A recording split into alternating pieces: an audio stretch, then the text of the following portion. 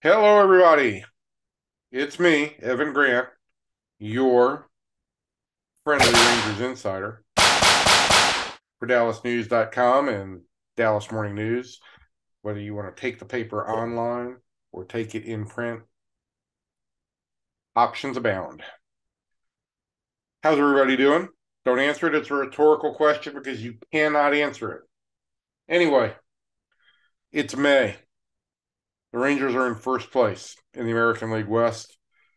Let's just get right to it. We've got a lot to talk about here. I've got a full page of notes. A lot of stuff to go over. Let's start with Jacob deGrom. Bring the room down for a minute. Um, Listen, this is the way it's going to be with Jacob deGrom. There's going to be a lot of scares. There's going to be a lot of times when he walks off the mound. Um, but when he's on the mound, he's going to be really, really good. I still can't tell you how much he's going to be on the mound, but he's going to be on the mound. He's going to be good. Walked off the mound on Thursday against the Yankees, or Friday, with what was described as some forearm tightness. Later diagnosed as elbow inflammation. Apparently, nothing structural with the ligament there, which is the big sigh of relief. All I can tell you is this: that in all of Jacob deGrom's trials and tribulations over the past 6 years, he's had two elbow issues, both of which he left the field with a distressed look on his face and came back within 10, 15 days on both of them. At one point in time, there was a 10-day DL. Now for pitchers, it's 15-day injured list. Um, and so I think the takeaway here is we don't know how long he's going to be out. We'll get to what the Rangers will do in a second. But I think the takeaway on all this is, as I've tried to say, this is a Ferrari. This is a high performance engine. This is a guy. If I've learned anything about Jacob deGrom in the 2 months I've been around him so far, it is that this is a guy who knows his delivery, knows his mechanics. This is why he makes it look so effortless when he's on the mound. But it's also a guy who, when something is not 100% right, he's very well attuned to that. And if he can't get it right away, he's not going to push it to the point where the engine's going to break long term. 2018, he took a swing with the Mets, um, felt something in the swing, went back out to the mound, pitched. The end of the inning, it was against Atlanta. He left with what was described then as a hyperextended elbow. I think there would be some inflammation in the elbow in that situation too. A year later, came back, had right elbow soreness. That was never more specifically diagnosed. Came back again within 10 days. Both situations, it worked out okay. He won the Cy Young Award. So this is a guy who will scare fans who want to be scared. Um, but I also think that this is part of the price of doing business here with a guy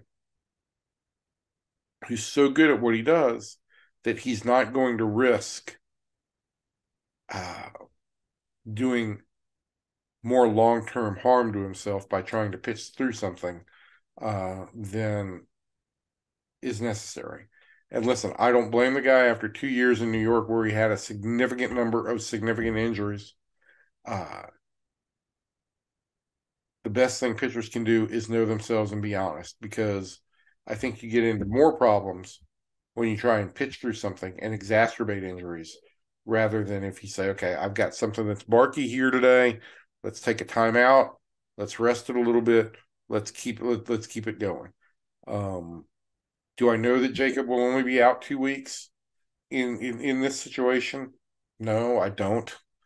Um, but I do think that the 24-hour later diagnosis was a whole lot more optimistic than what I would have thought on Friday night. And so we shall see. I do know that when we talked to him in Kansas City, when he came out of a game there after he was had a no-hitter for 4 innings, um, I asked him a question about mechanics versus physical pain. And the context of the question was basically, were you more concerned that your mechanics would get so out of whack that you would cause significant damage than you were about the actual pain? And he very quickly gravitated and definitively said, yes, yes, yes, yes. And so his concern was, at that point in time, he had some wrist pain. I should say that this injury is not in any way, doesn't appear to be connected to that wrist injury. But he had a little bit of wrist soreness. It's in his mind. He's thinking about it. He's thinking about it. You start to overcompensate. You start to overpronate. You start to do some things where you short arm your delivery. All of a sudden, now you're doing things to the muscles and the ligaments that you haven't trained them to do. That is when you get catastrophic injuries. So the Rangers will go forward. The great news here, well, there's no great news with an injury, but the good news, or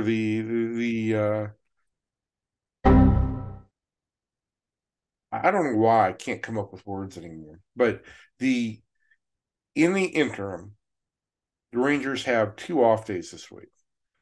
It allows them to basically, if they want to, go with a 4-man rotation for the next 2, really up until they get to Seattle on May 9th, I think it is, or May 10th, where they could basically go with a 4-man rotation, still have everybody on regular 4 days rest, still have Dane Dunning in the bullpen in a role that is necessary. Then, and essentially they'd be going with 9 relievers, which you can't do anymore unless you're using a 4-man rotation. And then have Dunning start against Seattle.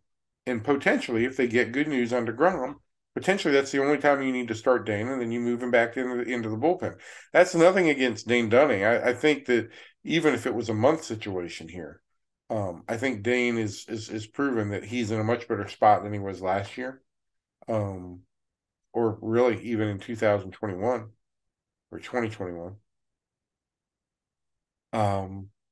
But he's been a real asset in the bullpen. I don't want to take that out, especially with the bullpen having some questions. Going to learn a lot more about the bullpen here, I think, in May. So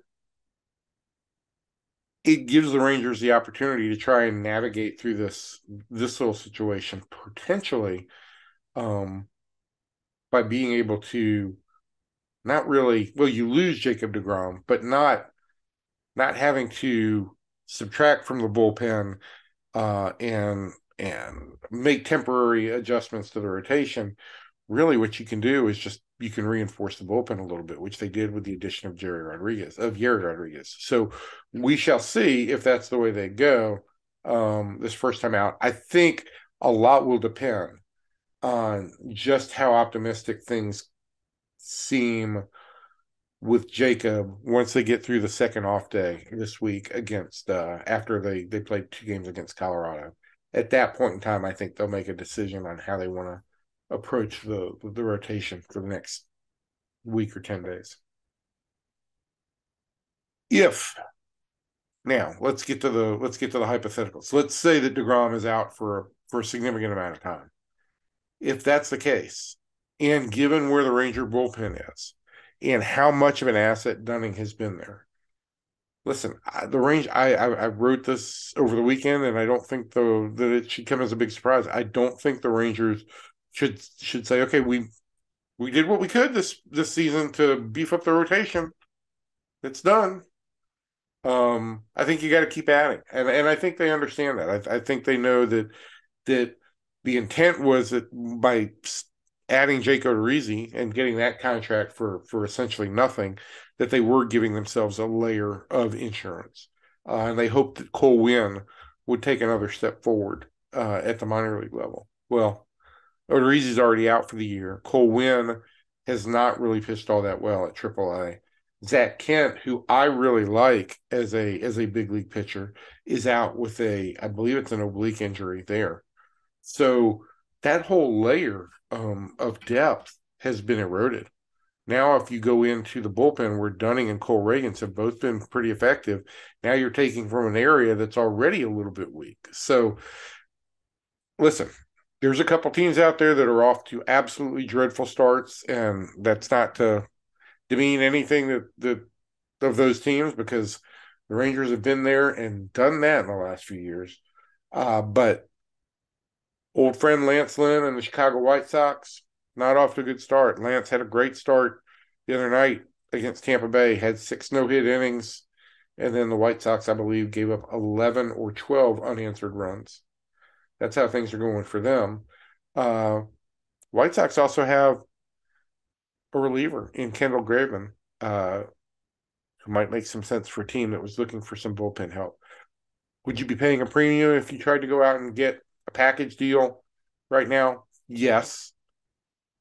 But hey, maybe it makes sense to be proactive if you're the Rangers. Maybe it makes sense to step out, get somebody now before you run into an issue. And I've floated this out there. If you get deGrom back quicker than you expected, maybe all of a sudden Lance Lynn moves to the bullpen as a closer, and you say, go get him for 2 innings, big guy, or an inning, big guy. This is the guy who's hungry to win one more time. He's had a World Series championship in his career. He knows what it's like. He wants to get back there. Ultimate competitor. I think he's a guy who would really fit well with Mike Maddox. Although they are both strong-willed, so that would be interesting. But I think that's worth exploring. So too do I think is maybe talking to the Royals about Brad Keller. Again, another, and all these guys, Lynn and Keller, are both. I think there's an option for Lynn for next year. For Keller, he's free after the year, and so these teams that are off to bad starts, you might be able to get them to take. You could maybe do one of two things in a case like Lynn. Maybe the White Sox would just like to get rid of that salary. So if you were willing to take on more salary, and it's just money right now to Ray Davis, um, maybe you don't pay such a high price. Uh, maybe more of the prices we're willing to take on lots and lots of the salary. Keller's an affordable contract, so I think you'd have to pay much more equity there. So I think those are two things that the Rangers need to at least run the traps through internally and figure out if it would make some sense to try and pursue to reinforce things. Because listen, if there's one thing that has shown up in the American League in April, it is that the AL West is contendable. Seattle is going to be without Robbie Ray all season. Julio Rodriguez was out with a back injury over the weekend. Houston's without Jose Altuve. Jose Urquidy left Sunday night's start on ESPN with a shoulder injury. There is a path for the Rangers, who have already grabbed a lead in the AL West. There is a path to seize control and make themselves the stalking horse that everybody is going to have to chase this year. And that's valuable. Really, really valuable. So I think there's a lot for the Rangers to consider. But let's talk about some other stuff. I know it's not just the Jacob deGrom report. Let's talk about Martin Perez for a minute, right?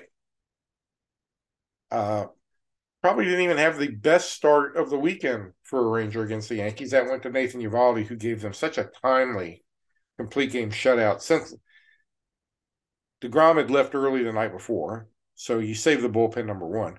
Number two, I think there's an underlying message there with the kind of stuff that Eovaldi has, that, hey, if somebody needs to step up and be an ace for a while, I've got the ability to do it, and I will put you on my shoulders. And so I think that was really important. But I just want to go back to Martin Perez for a minute, because, listen, I think everybody here is very familiar with Martin. We've seen him grow from a 21-year-old who made his debut, who was a top prospect in the organization, to a very savvy early 30s left-handed pitcher. And let's just say that 2022 was not a fluke. Since the start of last year, This is a guy who's really come to know himself as a pitcher, know his strengths, know his weaknesses, and he's exploited that. Uh, he's eighth in the big leagues in innings pitched since the start of 2022. 10th in ERA at 2.82.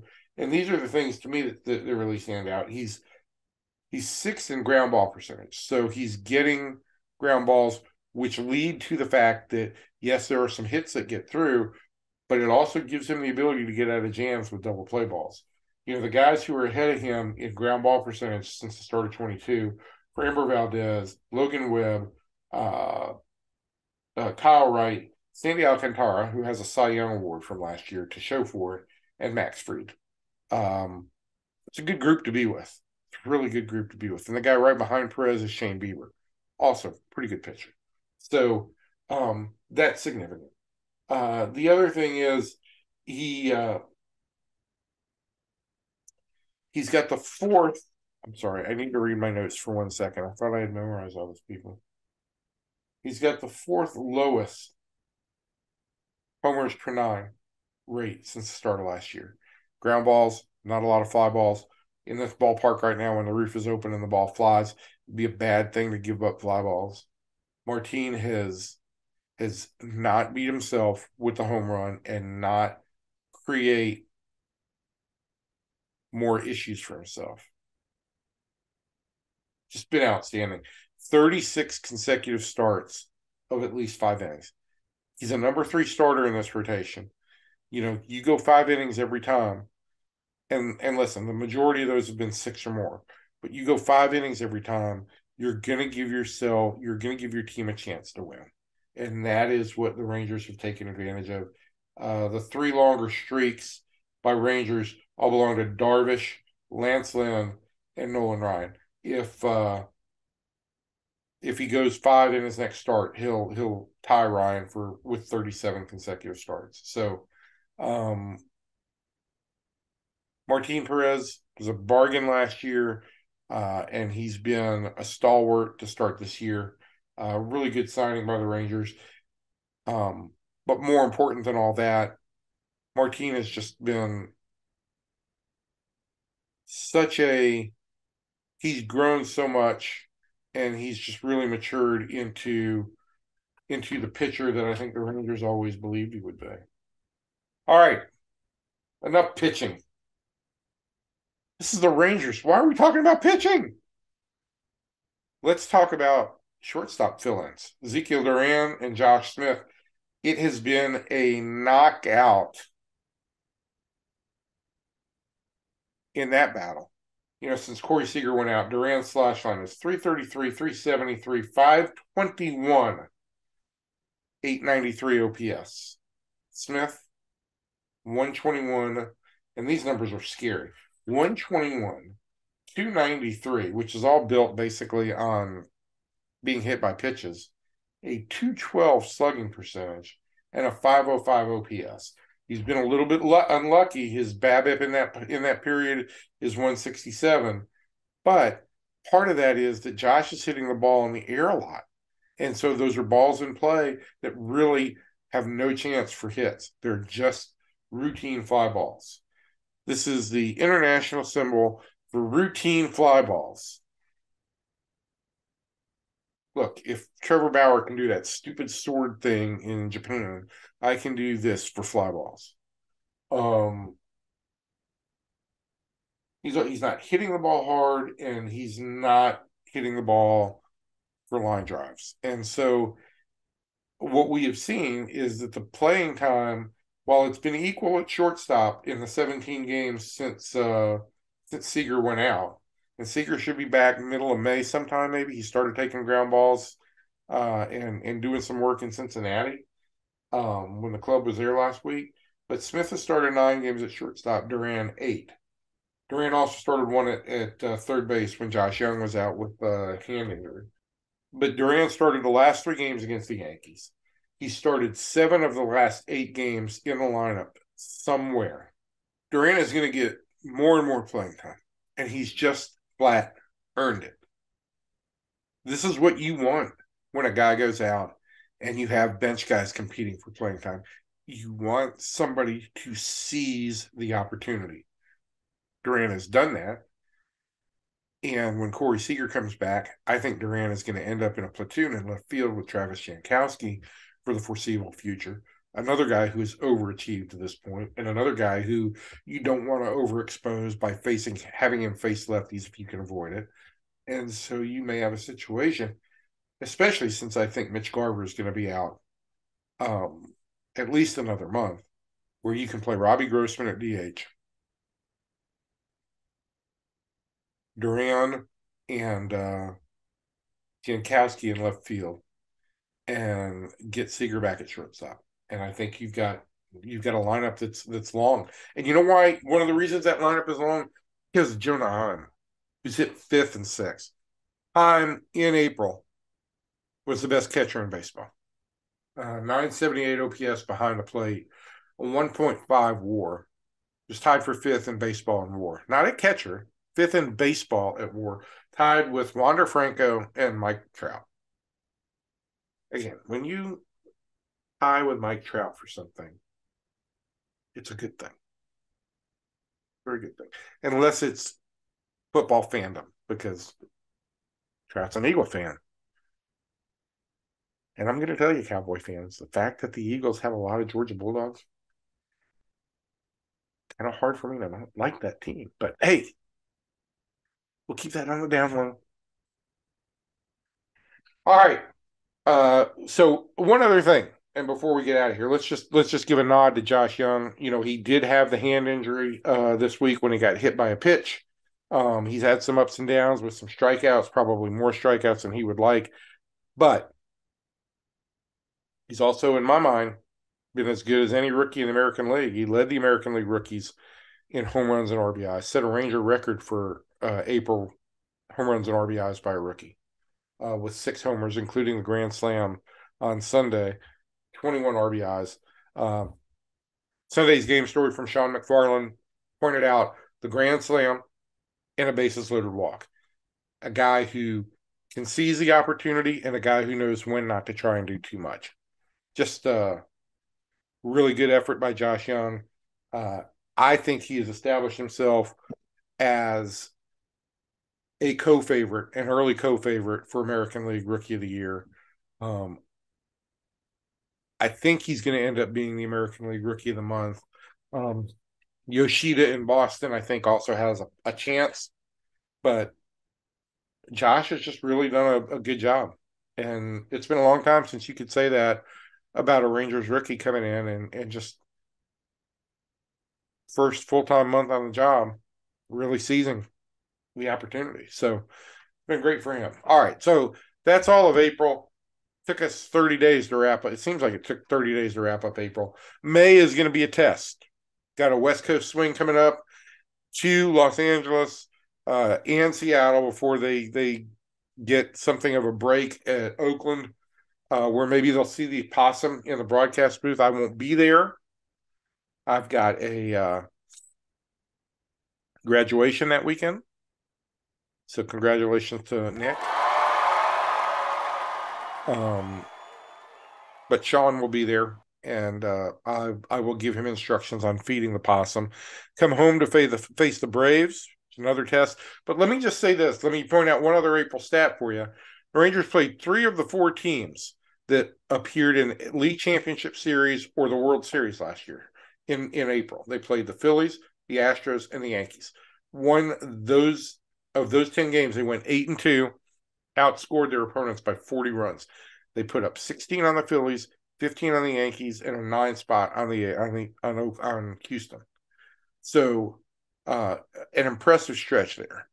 And then at the end of the month, they've got another 10-game road trip to surprising Pittsburgh and surprising Baltimore before they finish it off at Detroit. So this will be a test of a month. There's only 8 home games in the month. They'll be on the road a lot. But they have gotten off to a good start, built some momentum, have so far withstood the injury of their best player. See what happens with Jacob deGrom. Look, May is interesting. When was the last time you could say that about the Texas Rangers? And I think it's going to be interesting into the summer. And I think you're looking at meaningful baseball in September. How's that sound? Sound good? All right. Best thing I ate in the last couple of weeks. God, what is with my hands? My daughter used to say I did like interpretive hand dancing in the car when she was just precocious. Whatever. All right, the best thing I ate. Did I don't think I've shown you my barbecue in Kansas City, and was pretty good.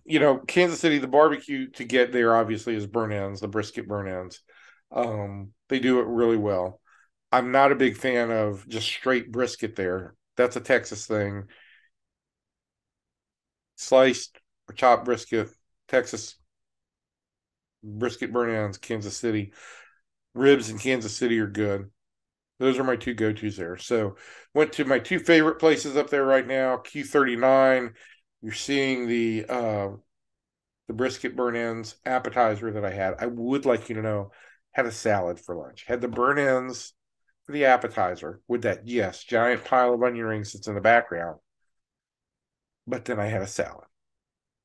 The salad may have had a couple of bacon wrapped shrimp on top, but it was a salad. And so far as my wife knows, I had a salad for lunch that day. Okay. Thank you. Q39, I think, does a great job on the burn ends. If you're going to go to KC and have burn ends, that would be my first pick. There's a couple other places I haven't been to. I'm not going to reveal. Well, I'll reveal them.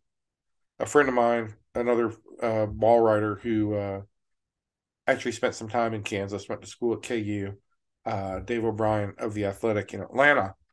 A big fan of Slaps. I have not been to Slaps, so it's been a little bit out of the way for me to get to. But Slaps Barbecue is a favorite spot of his. And the other place that I went to was the Char Bar. And I always love places that have rhyming names. As you may recall, in 2000, my claim to fame was that on the back of this Mark Clark baseball card, who remembers the Mark Clark era in Texas? This is a Topps Mark Clark card, which is probably worth about 3 cents. It says, according to writer Evan Grant of the Dallas Morning News, Mark is one of 7 pitchers in history whose first and last name rhyme. The others, Turk Burke, Ed Head, Still Bill Hill, Bill McGill, Tiny Miney, and the immortal Cy Pie. It's right there. Probably can't read it because it's backwards, but whatever. Anyway, so I love restaurants that rhyme. And at Char Bar, I had this cool appetizer, uh, charred bits and grits. Again, rhymes was some burnt ends, some pickled jalapeno cheddar grits, jalapeno cheddar grits. Um, what else was in there? Oh, a little candied bacon. Really good little appetizer. Um, just a plate of barbecue trash. And that's me, Mr. Barbecue Trash. All right, and then the entree was some smoked wings and ribs, 3 of each there. Again, really good, really good. The wings were nice and smoke fried, kind of. So you got a little bit of smoke, you got a little bit of crisp. Um, they weren't drenched in sauce. You could do whatever you wanted for sauce there, which was nice. Um, Ribs, I on spare ribs, I don't want to necessarily fall off the bone. I want them to just come off the bone with a bite. So your baby backs, it's fine if they're all slappy, sloppy. If they just fall right off the bone when you pick them up. On the spare ribs, I want, and I know this is too labor intensive for some people, and I know that I've met a number of people here, weird as this may be. And listen, I don't want to be judgy, but I will be on people and food habits. But people who won't eat food on the bone or won't eat food in their skeletal remains, like people who won't eat peel and eat shrimp or crabs. I don't get it. But so I know that there are a number of people who don't want to eat wings off the bone. They want boneless wings. Those are nuggets. Nuggets. They won't eat ribs. All right, but these ribs, they came right off the bone with a nice bite, good bark. I still listen. I like spare ribs, but I think if I was choosing my rib favorites, it would be the beef, the brontosaurus beef rib, the baby back. I like a good, nice charred baby back, and then the spare rib. So both these places are great. If you go to Kansas City, which by the way, I highly recommend going to that park. It's still, I think, a timeless park. Really well done. Yes, there's not much around the park there, but go to Country Club Plaza, go to there's other places around Kansas City, go visit the Negro Leagues Museum. It's a good baseball trip, good food. There's a number more barbecue places. Joe's Kansas City, Jack Stack, Arthur Bryant's, Gates, as I mentioned, Q39, Char Bar, guy named Meat Mitch, who was an investor in Char Bar, who was also the uncle of former Ranger pitcher Wes Benjamin, has some spots there. So get yourself to KC and get some barbecue and some baseball. Okay? In the meantime, I'm going to get off. I've got a wedding, and I'll tell you about this later, but I have cousins who are clowns who did actually juggle at my wedding. And their son, who followed in their parents' large shoes footsteps and became a clown too, and performs at fairs. He's not really a clown. He calls it Danny Grant's Cowboy Circus. If you're ever at a fair and Danny is there, another rhyme, go see him. Much like me, he doesn't have any hair, but he's great. And so Danny's getting married this weekend in Pensacola, beachfront wedding in Cinco de Mayo with clowns.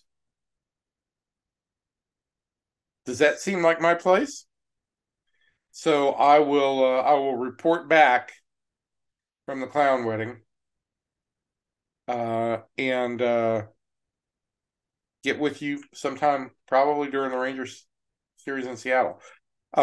This has been great. I'm sorry it's so long, but I love you all, and I just want to spend as much time as I can with you. And how great is it to actually be able to talk about the Rangers and it be interesting for a change? Though not as interesting as Clown Cousins, I gotta admit. All right. I'll talk to you later. Have fun. Jazz hands out. See you, everybody.